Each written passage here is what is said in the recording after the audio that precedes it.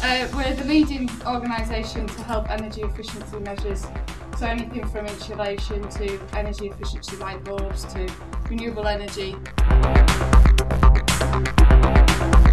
We need to look at the building itself, not the energy system. We've got a great thing in this country of taking a building and shoving loads of heat on it, and then we say we want some hot water, so we shove a load more heat on it. It's a hot building than the sun, so we shove a lot of air conditioning on. And we need to stop doing that and look at it holistically.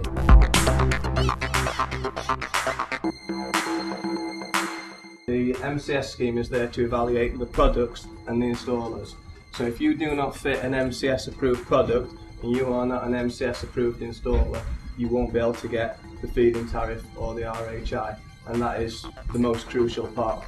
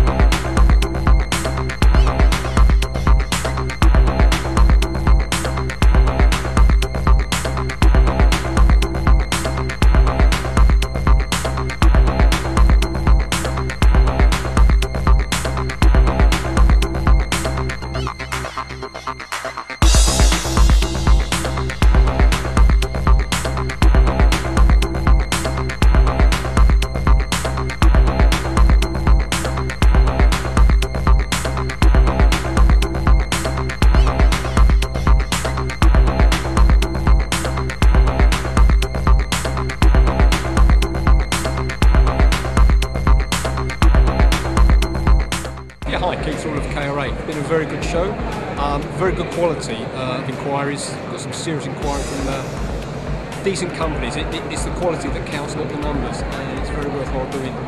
Great to support the college, and the college is supporting us, so do whatever we can to help them work with you in the future. Thanks.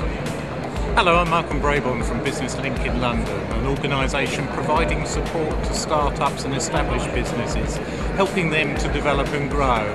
I'm very pleased to be part of the exhibition here today. I've met a lot of people that are interested in establishing a business.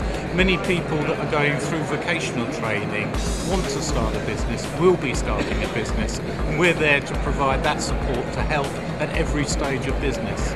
I've also been fortunate enough to meet with established businesses that are looking to establish, develop and grow their businesses. So all in all, it's been a very successful day for us here today. Thank you.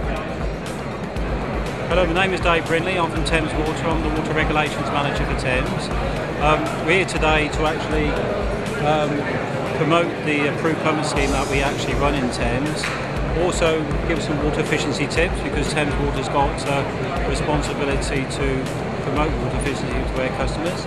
Also, we get involved with connections, illegal connections, where we get drain water connected onto surface water drains.